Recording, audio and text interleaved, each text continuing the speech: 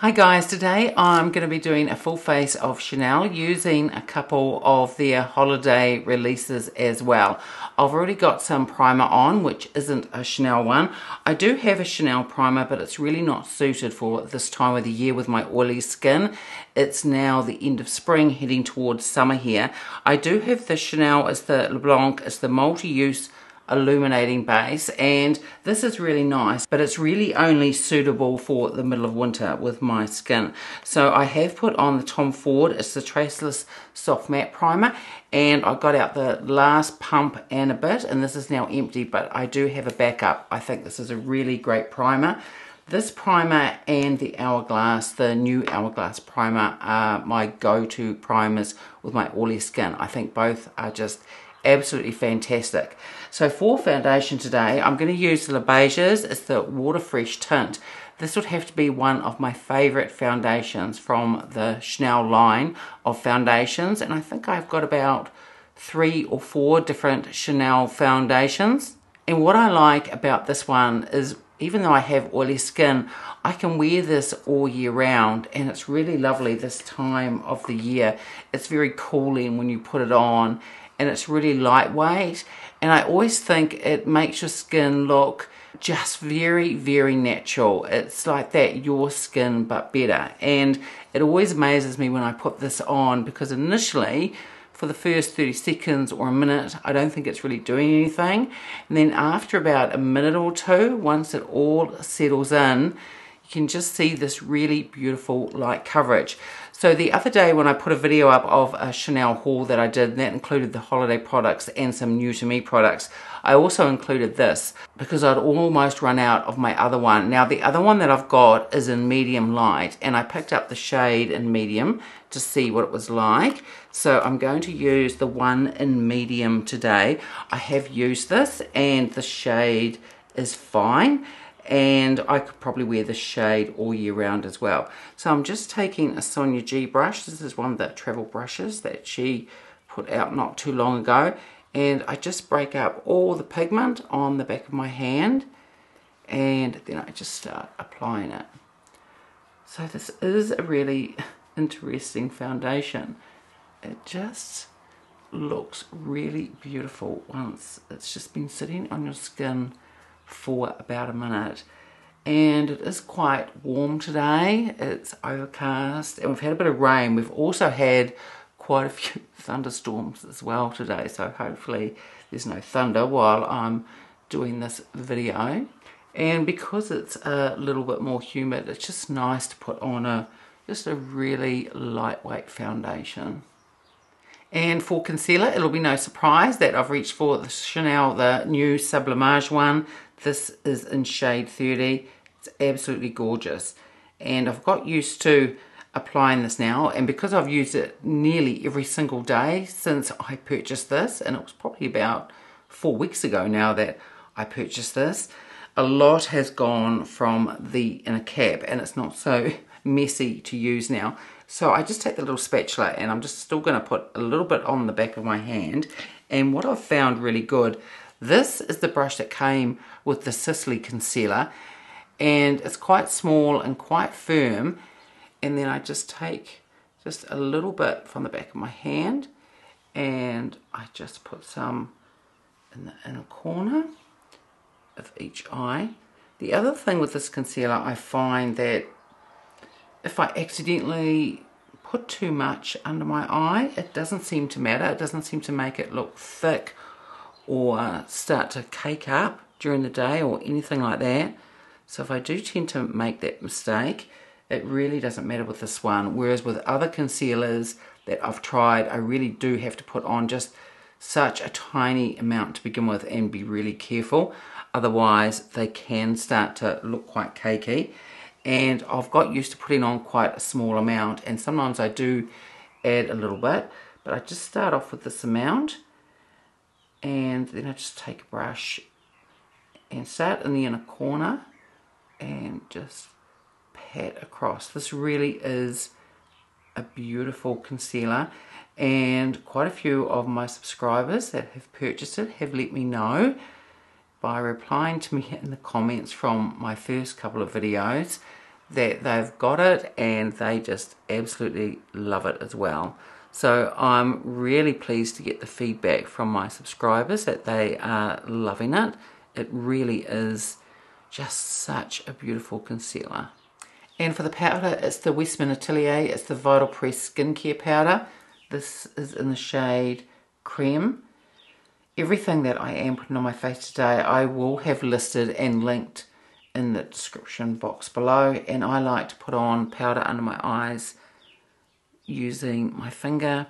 It's enough just to set the concealer, but not too much. And this is a really beautiful under eye powder. It sets the concealer, but it doesn't dry underneath my eyes. And even though I have oily skin, I don't want my under eyes to be dry at all, because as soon as they start drying out, that's when my wrinkles and crinkles under my eyes start getting really emphasized. But I just find the combination of the Sublimage and that pressed powder, the Beiges pressed powder, is very good as well. Both are really beautiful. And the combination of both is just really beautiful and really natural. It doesn't look powdered under my eyes. It just takes a little bit of that shine away and sets it and just makes it last all day. And I think it's a really beautiful combination. And to powder my face down, I'm going to use the Chanel. It's the Natural Finish Loose Powder. This is in the shade 30, and I'm actually getting through this powder. I'm over halfway through it. So I've got quite a bit up here. So I'm just going to tip a little bit into the cap, and then I'm going to take a BK Beauty brush, and this is the 105. It's just a really nice big dense brush. Just tap into the powder, and I'll just tap the powder over, and it just sets that tint down really, really beautiful. The Water Fresh tint, I think it's a really lovely combination. And for bronzer, I'm going to use the Chanel. It's the Healthy Glow Bronzing Cream. This is in the 1 in Tan Deep Bronze. This year Chanel put out a medium one, which I still haven't picked up yet. So I have the light one, and then I have this 1 in Tan Deep. And I think this 1 in Tan Deep looks really lovely. So I've just got a Sonia G brush. This one is the Classic Base. And I just swirl it into there. And just tap it on. I think this gives a really beautiful look to the skin, this bronzing cream. I think it's really, really lovely. I also love those oversized Beiges bronzers that came out this year. I think they're gorgeous too. But I want to sort of rotate through my products and just reach for ones I haven't reached for in a while, because I don't want these to go to waste. So now let's take a look at the eyeshadow quad. I have already played around with this and I really like it. I was in two minds whether to pick this up, but I think it is really lovely. Now I'm going to do at least another 1 or 2 videos using this quad instead of just one video and doing 3 eye looks. So today I'll probably just use 2 or 3 of the shades that are in here.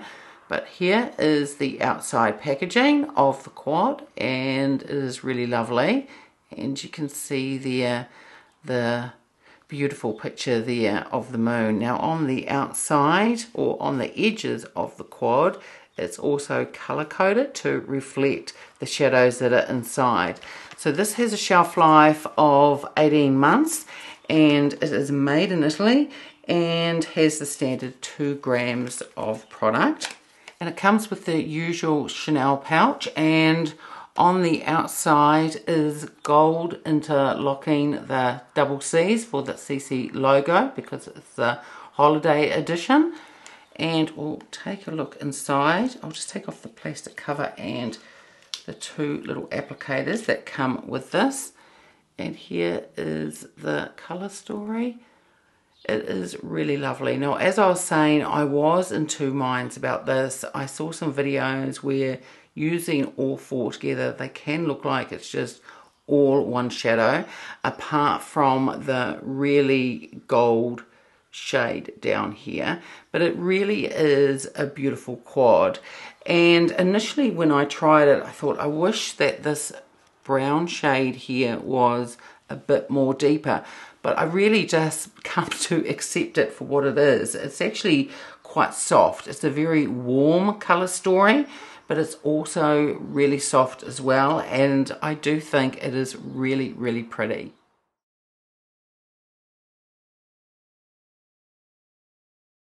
So these are swatched from left to right and top to bottom. And these two are sort of more satin shades. They are very soft, very beautiful. This is more like a topper shade, but it's more opaque than the one that was released in last year's holiday. And the darker brown here, this one is a matte. And the brushes that I'm going to use today, these are Chanel ones, and I picked these up a few weeks ago, and I think these are really good brushes. So these are the only ones that I'm going to use to put my eyeshadow on today. So one is the dual-ended, it's the Eye Contour number 201, and the other one is called the dual-ended eyeshadow, and it is number 200. When I first bought these, I tried them out without washing them first because I was dying to see what they were like, and I found that they were a little bit stiff, but once I'd washed them they did soften up quite a bit, and they also bloomed a little bit. Now these are synthetic, they're not natural fibre, but I think they do a really fantastic job, and I just really enjoy using them. So that's what I'm going to use today. So first of all, I'm going to go into the deepest shade first, and this one is the dual-ended eyeshadow brush. So at one end it is quite fluffy, which is good for blending, and this one is quite good for placing product, but it also is slightly fluffy as well. So you can blend a little bit with the side, but I'll start off, I think, with this side here, and I'm going to go into this brown. And I'm just going to place it on the outside. Now this is going to be quite a soft look. So I've just taken a little bit more and just sort of placing it in. And then I'm going to swap to the other side, and I'm just going to blend this out. Now I'm going to take it just through the crease and slightly above. And then I've just wiped this brush down, and now I'm going to go into this shade here, and I'm going to put that over the rest of my lid. Take it up just through here. And then we're going to take the Eye Contour brush and go back into the darker shade, and I'm going to put some just on the lower lash line. And then staying with this brush, I'm going to try and get a little bit more depth into the brown. Last time I tried this, you can't get it too much deeper, but you're able to place in a little bit more pigment. And this brush is a little bit more dense than the other one, so you can slightly get more payoff. You can also wet the brush and put the shadow on dampened as well, and again you can get a little bit more depth with that as well. So it's only very subtle, and I'll also try the other end just to place just a little bit more shadow on the very outer corner. And then I've just taken the other brush, and this is the more fluffy edge, and I'll just go around the edges just to soften them out.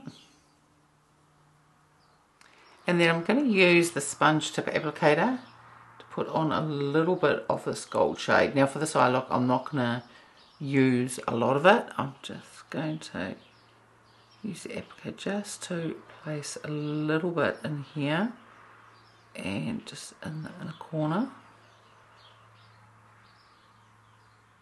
And I'm going to use the Chanel eyeliner. This is the waterproof one, and this is in the shade Espresso. And I'm going to put some in my waterline, on my upper lash line, and I'm also just going to put a little bit on my lower lash line as well.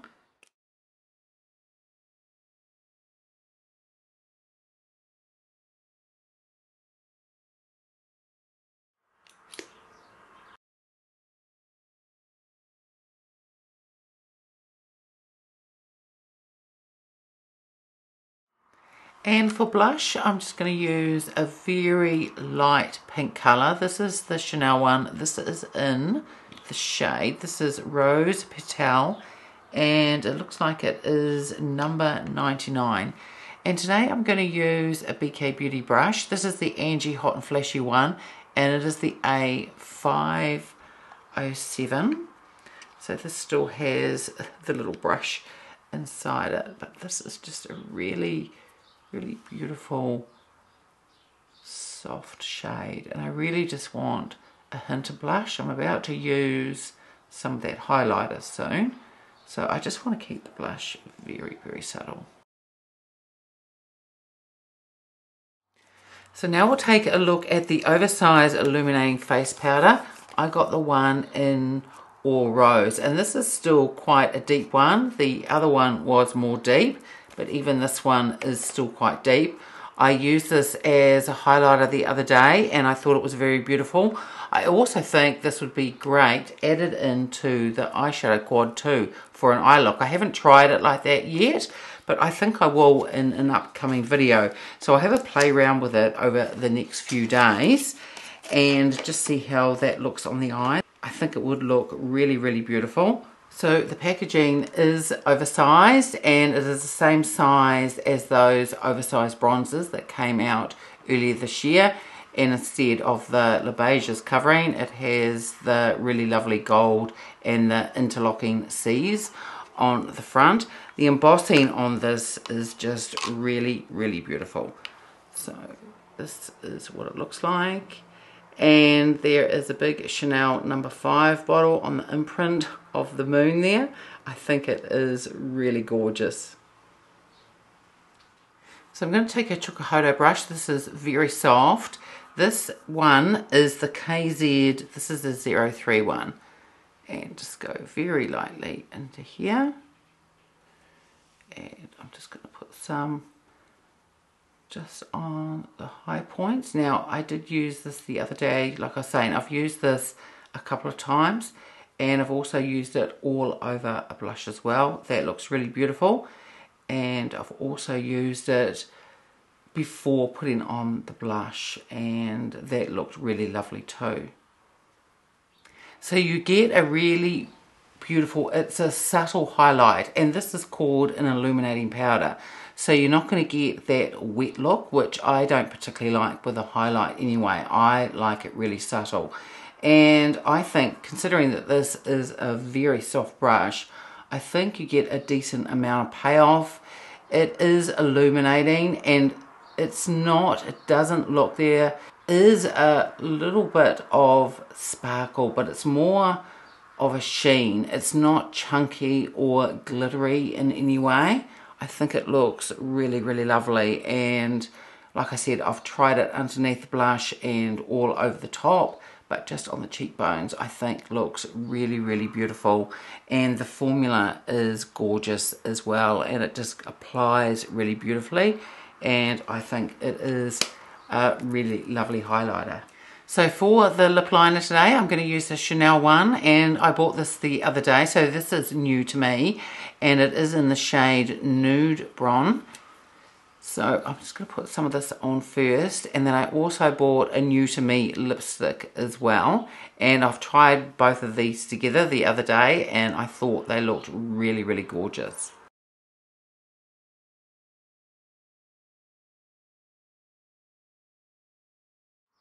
And the lipstick that I've got is the Rouge Coco Bloom, and this is in the shade 110 Chance. And I really like the formula of the Bloom lipsticks, but the two that I got when they were released, they're quite bright colours. One is an orange and one is a red, and I wanted more of a nude one. and I thought this would look really lovely. This is my type of colour, and it is really, really gorgeous. And